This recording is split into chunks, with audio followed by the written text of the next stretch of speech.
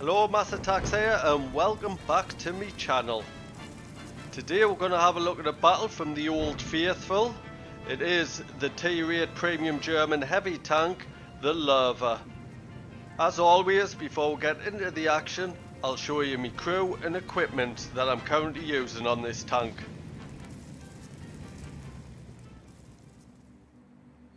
My crew on this tank, quite a good crew, all onto the 4th skill, they are from me motion. The equipment that I use in the special survivability slot is vents. Then I've got a gun rammer and a vertical stabilizer. So let's have a look at it in action. Today I'm playing on Ghost Town. It's a standard battle and we're all T-Rate, so a good challenge for this tank.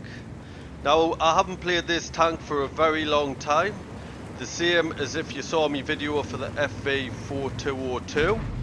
I basically just brought this out of retirement because I had some ×5 missions for it, so I thought I'd get rid of them. Since I've been playing it again, I found this tank's really versatile. It's a good all-rounder heavy tank, and I have been really enjoying it again. With this tank you do get a good solid gun on it. You also get quite good armour and a really good view range for a heavy tank, but the mobility lacks a little bit. But this tank would definitely go in my good category for tanks. So I've moved into the town. I've blocked a shot from a T-34-2. I'm just pulling back while I reload. If you hide the lower plate on this tank, the rest of the armour is really good. So I'm going to try and get a shot into that T-28 prototype. Don't know what the enemy Panzer 58 was doing there, but that was a free kill for us. Pulling back again as I reload. Back for that T-28 prototype. Can't get a shot in because of our IS-3. If you've noticed, I am slightly angled. When you're engaging people, especially like this, you're dug in. You want to angle your tank, as you can see there, and you will bounce a lot more shots. The armour is holding up really well at the moment. Now I'm just checking what my team's doing. I've got a lot to the right of us, holding the city. I am slightly concerned about the west. We've only got one tank over there. Just pulling back still. I'm a bit concerned about the west side of the map. I'm not sure what I can do, but if the enemy medium tanks make a push down there, we could be in trouble. We also haven't got no tank destroyer cover sitting on the top of the hill behind the bushes. So I've just taken a shot from the T-34-2. So I'm going to make my way back into the town, get some cover from some of the buildings. I'm going to try and side scrape out. I'm sure there'll be some medium tanks over there, so I'm going to try a few blind shots. And there is a Persian over there. Not sure if I was spotted there or if he's just blind fired back. You'll know the direction the shot come from. So I'll get another blind shot in. With this tank you do get shells to waste. You do get to carry 80 shells, which is absolutely fantastic. There's another shot from the Persian. He's firing gold. Quite like to waste his gold for him. So I put another shot in. I am angled, so there's a good chance I'll bounce the shots. And my track absorbed that shot. Another blind shot in. My team look like they're pushing just to the right of us, so I'm just going to try and hold this corner. If any of the enemy team try to push into the square and flank round me defender, me other heavy tanks, I will be able to cover them from this corner. That is my plan. So I'm just getting another couple of blind shots, and it looks like there's a T-28 prototype who's pushed into the square. Just wait until I've reloaded the shell. And there's the side of the T-28 prototype and a nice shot into him. I'm getting a shot from the Persian, but I want to finish the T-28 prototype off. Have I tracked him? Looks like I've tracked him in position, so I managed to get the second shot in. Our defender has died, so I'm just pulling back. I'm also concerned about the T-34-2. I've blocked another shell from that Persian, a gold shell. But my CS-53 is pushing up. I'm hoping he's going to spot that Persian because he's getting on my nerves. Just bounced another shot from him. Put a blind shot in.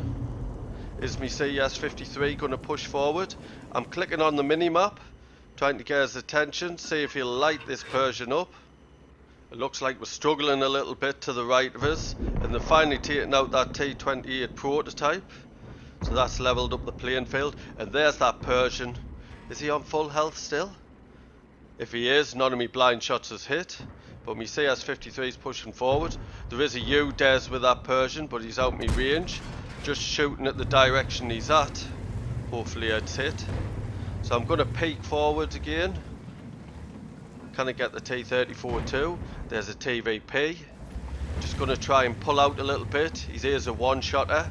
Be nice to get another gun out of the game, and there it is. Taking him out. So I'm pushing forward so that T-34 too can I get a shot into us, and I might be able to get a shot into the U-Des.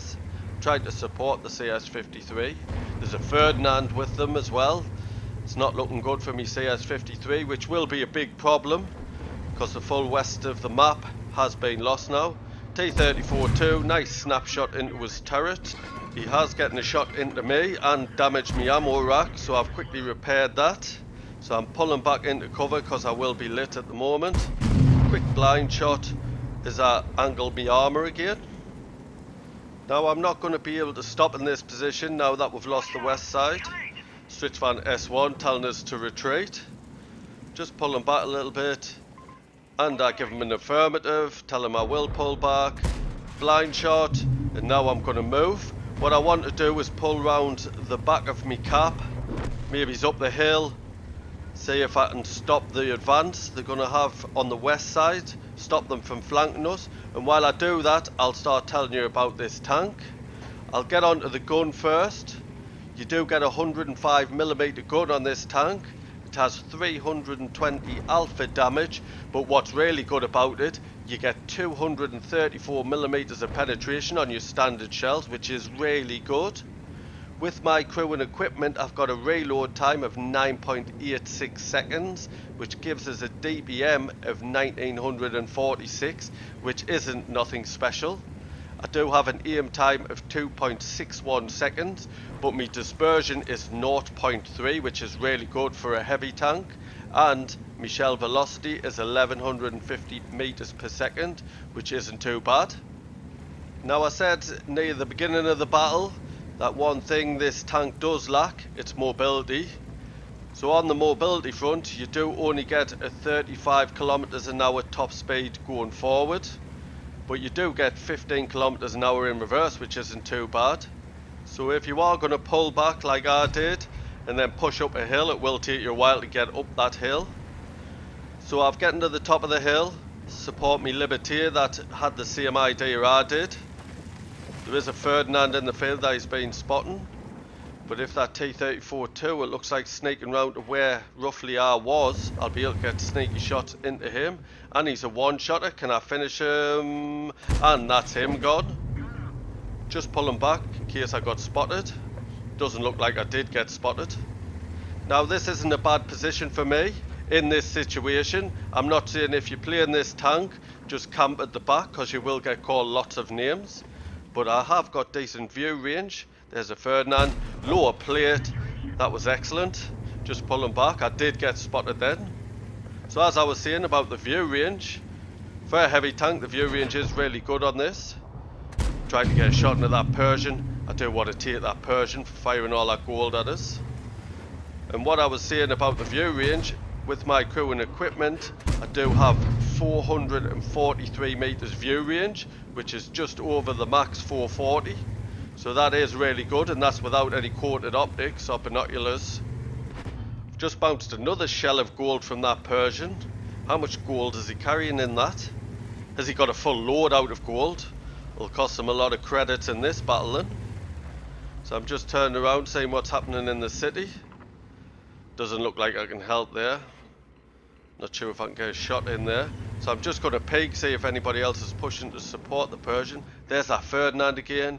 Bottom plate, and the accuracy is fantastic on this tank. Managed to take him out. Our Liberty is pushing for the Persian. I'd like to take the Persian. The Liberty is taking him for us.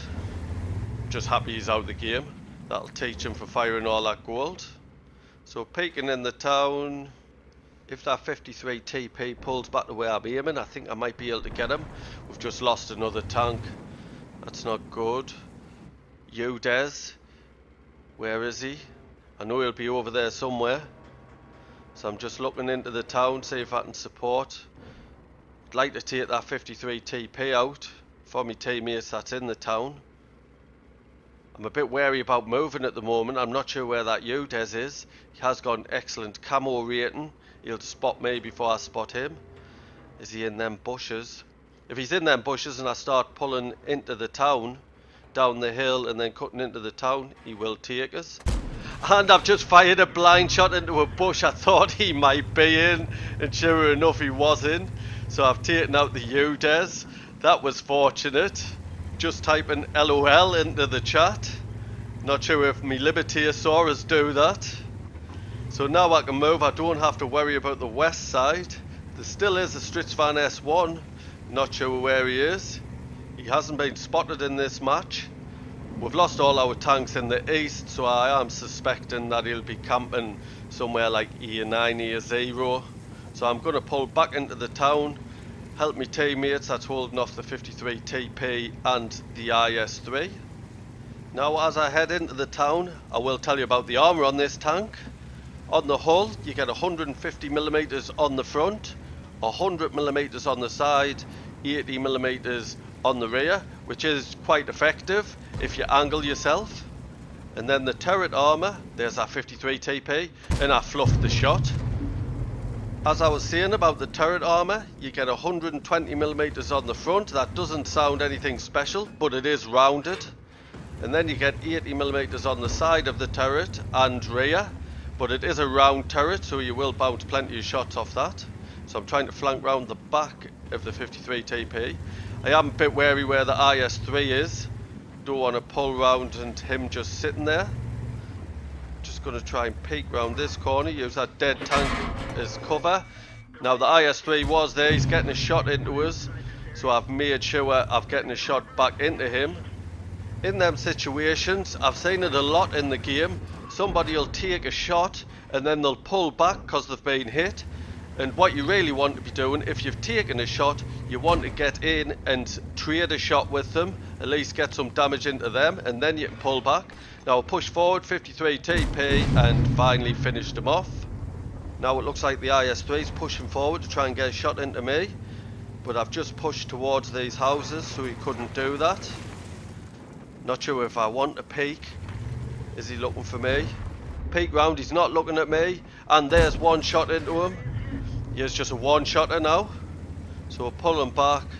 Now I've noticed on the mini-map the S1 has been spotted on the east side in the field next to the ships, so I don't have to worry about him being on the top of the hill. So what I want to do is flank round the back of the IS-3. He might be suspecting that I'm going to do that. Looks like he's peeking the corner up that street, so what I want to do is pull round the bottom of the street. I'm hoping that some of my teammates, the Tiger 2, maybe he's pushes through, keeps him occupied. Doesn't look like he's doing that though. So I flanked right round the bottom of the town. Is the IS-3 going to be looking this way, or will I surprise him? Surely he'll not expect us pulling around here, and he's not here. I'm wondering if he's pushed to try and stop us flanking him. Go up this street, there he is, and got the shot in and finished him off. Now the S1's facing our Libertier, the far corner, and there's the 2-minute warning. What I want to do now is, there's only 2 minutes left, so I'm going to start the cap. You do need 1:40. Can I get in the cap in time? Oh, it's going to be a struggle. I'm not sure that I'll be able to do this. We've lost the Libertier. I really need to get in this cap. I haven't gotten in time. I need the Tiger 2 to come with us if we're going to cap. But if we start the cap, it makes the S1 come to us. Now our teammates are putting in the chat telling us to cap. We do need a cap. That Tiger 2, he might spot the S1 for us, but I'm 6 seconds short of being able to cap the game. I'm not a big fan of capping the game, but if I head for that S1, he will outspot us and he'll take us out in one shot. So I don't want to take that risk. I'm just hoping this Tiger 2 comes to help us with the cap. I do need another 6 seconds to cap this base. If another tank comes into the cap circle, then it does speed it up. He does need to get a move on to help us cap this out. We are into the last minute now. It does look like he's heading towards the cap to help us. He has got enough hit points to take 2 shots from that S1, so if that S1 is heading back and spots him, gets 1 shot in, he'll still survive and hopefully get in the cap. I'm just pulling back so he can get in the front of the cap quicker, rather than drive round the side of us. Surely that S1 is heading back to the cap. I'm going to try and reset it, rather than just trying to survive the battle. I have noticed some people like to do that. Now the Tiger 2's made it, only 10 seconds, 8 seconds, 7 seconds, where's the S1? Is he going to appear in the last second? 2 seconds, 1 second, 0, and we've capped out. The S1's actually went to our base, so he's threw that away. Let's have a quick look at the stats. Was a class 1 badge. We've got the steel wall, which you've got to receive the most hits, at least 11 of any other player on your team, with potential damage of at least 1,000 hit points and survive. We bounce 1,940 potential damage. We've got the invader medal, which you've got to get at least 80 capture points, and the top gun for our 7 kills. Top of the tree for XP with a base XP of 1,345. Top for damage with 2,942 damage in. We made 110,000 credits, that's due to a personal reserve bonus, and 19,373 XP, that's due to playing a premium vehicle, a personal mission payout, and a personal reserve bonus. I'd like to thank you for watching today's battle, especially since it was a long one. I hope you enjoyed it.